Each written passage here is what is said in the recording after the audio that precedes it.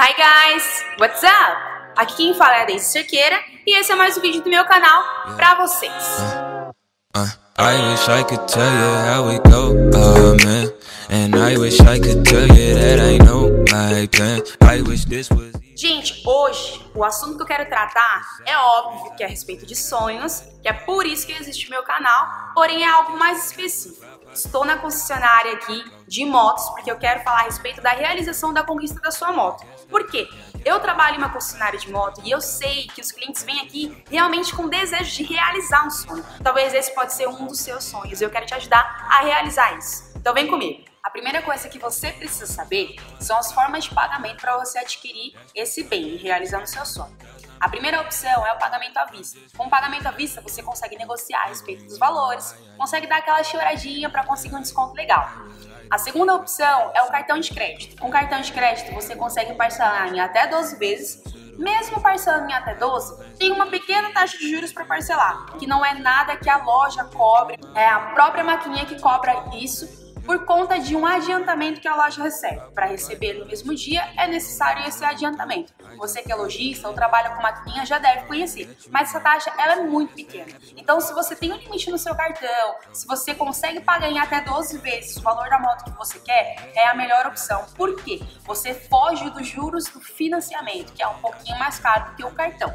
Ok? Então, confere as opções, tem limite no cartão, faz o cálculo, vê quanto é que fica já com a taxa de juros inclusa e vê se você consegue pagar sim. A terceira opção de pagamento que eu vou te passar agora, que é o financiamento. O financiamento ele é muito legal também, porque você muitas vezes pode fazer o pagamento em até 48 vezes da sua moto. Não que essa seja a única opção, mas tem opções menores, em 6, em 24. Você também tem a opção de pagar, comprar a sua moto no financiamento sem entrada nenhuma. Isso é muito bom porque você não precisa de abrir mão do dinheiro que está na sua compra. Porque Deus livre, vai que acontece algum imprevisto e você está sem dinheiro nenhum. Então, se você tem a opção de comprar a sua moto sem entrada nenhuma, é uma opção legal, desde que você também veja se os juros vai mudar muita coisa ou não, porque eu sempre deixo claro para os clientes o seguinte: às vezes a opção sem entrada, se você for fazer uma opção sem entrada ou com R$1.000 de entrada, por exemplo, a diferença ela é muito mínima. Então, às vezes, compensa você ficar com os R$1.000 no seu bolso, fazer a opção de financiamento sem entrada e esses R$1.000 que você ia dar de entrada, você paga as últimas parcelas. Sabe por quê? No plano CDC, hoje em dia, que todos os bancos trabalham dessa maneira, você ganha desconto pagando as últimas parcelas. Você vai estar antecipando, ou seja, o banco vai estar entendendo que você está adiantando muito. Sendo assim, você ganha desconto maravilhoso nas últimas parcelas. Quanto maior for a quantidade de parcela que você fizer, maior vai ser o desconto que você vai ter. Que é uma média, quem faz em 48 ganha uma média de 70% de desconto na última parcela. Quem faz em 36 vezes ganha uma média de 50%. E assim, quanto menor a quantidade de parcela, menor a taxa de juros, mas ainda assim você sai ganhando nessa opção. Beleza? Outra coisa legal no financiamento também. Se porventura você vai na loja preocupado em pegar uma moto barata, porque você quer pagar as parcelas baratas, quer fazer a opção sem entrada, às vezes, quanto mais nova a moto é, menor é a taxa de juros. Ah, Deise, mas a moto mais nova vai sair mais caro, ok? Mas como é o banco que faz esse cálculo, não custa nada você pedir para o vendedor. Vendedor, você pode calcular para mim nessa moto que é mais em conta e nessa que é um pouquinho mais nova, apesar de ela ser um pouquinho mais cara, para eu ver se vai ter alguma diferença muito grande? Porque eu, sendo vendedora, eu já fiz vários cálculos de uma moto, um exemplo, 2013 e uma 2015, e o valor da parcela fica exatamente igual. Porque é o que eu acabei de falar pra você. Quanto mais nova, menor é a taxa de juros. Então não custa nada você tirar essa dúvida. Já tá na concessionária? Pergunta. Porque isso pode ser bem vantajoso pra você. Tá com uma moto mais nova, com menor quilometragem e pagando o mesmo valor de uma parcela que talvez uma mais antiga você iria pagar. Outra coisa muito importante que vai te ajudar demais saber antes de você comprar a sua moto. Você já ouviu falar a respeito de score? Como funciona esse score para você aumentar ou diminuir?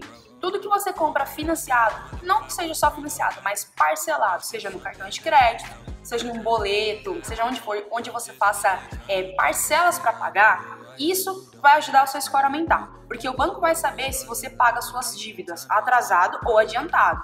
Se você paga atrasado, o banco obviamente entende que você é um mau pagador. Se você paga adiantado, o banco entende então que você é um bom pagador, é um ótimo pagador. Então isso vai ajudar o seu score a subir. Isso vai ajudar você a comprar a sua moto realizando o seu sonho. Outra coisa também que você precisa de saber, gente, sobre restrição. Tenho vários clientes que falam assim, Deise, eu não posso financiar porque eu tenho restrição. Meu, faz um teste, gente. Só para você fazer uma simulação, isso não te obriga a fazer nenhum tipo de compra, isso não te prende a loja alguma. Inclusive, há algumas restrições que não te impedem de fazer financiamento de carro ou de moto. Gostou de ouvir isso, né?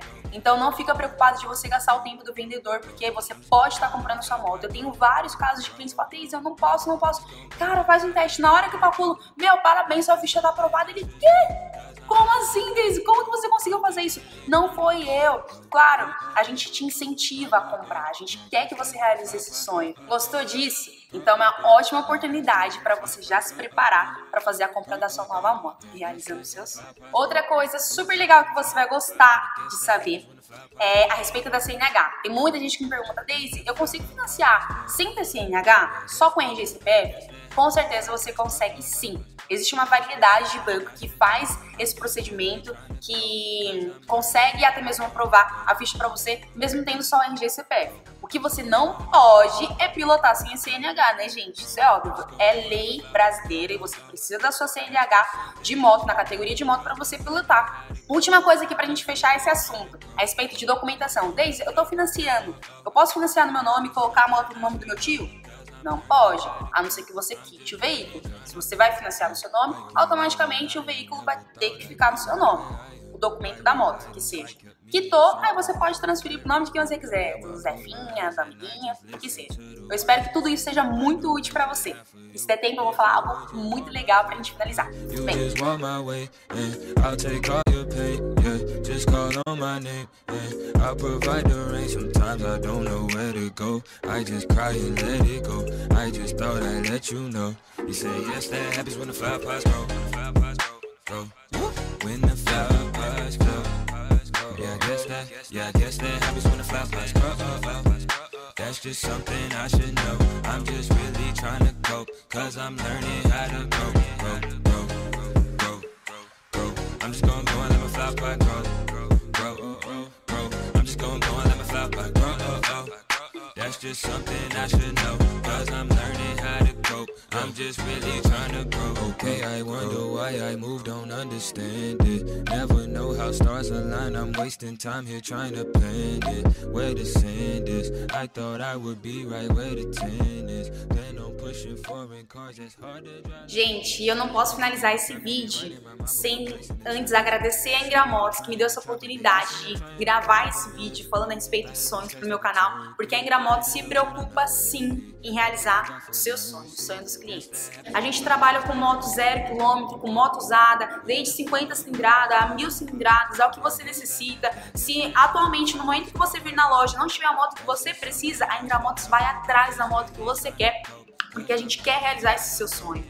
Ou seja, a gente vai fazer de tudo para você conseguir realizar o sonho da compra da sua moto. Tá? E outra coisa importante, não existe outra YNGRA Motos, só existe uma YNGRA Motos atualmente, que é na Avenida Nordestina, no número 5663. Se você quer o telefone, ligue no fixo, que é o DDD 11 2512 9216. Cuidado com as informações erradas que vocês acharem na internet, informando que a loja é em outro local, em outro endereço, para vocês depositarem o valor que nós vamos entregar. Ligue primeiro no telefone fixo da YNGRA Motos, que vai te dar essa segurança. Dá uma conferida no Maps, porque o Maps vai te dar uma visão da loja que realmente existe. Então a gente preza muito por isso, para que você feche negócio em algo seguro. Venha para a YNGRA Motos e eu tenho certeza que você vai realizar o seu sonho aqui neste lugar, tá? E não se esqueça de se inscrever, de dar essa curtida. Ficou alguma dúvida? Coloca lá nos comentários, eu vou fazer questão de responder, de estudar o máximo possível para dar uma resposta satisfatória para você. Então, um beijo, obrigado por tudo e eu espero vocês na próxima. Yeah, I guess that happens when the flower pots grow. That's just something I should know. I'm just really trying to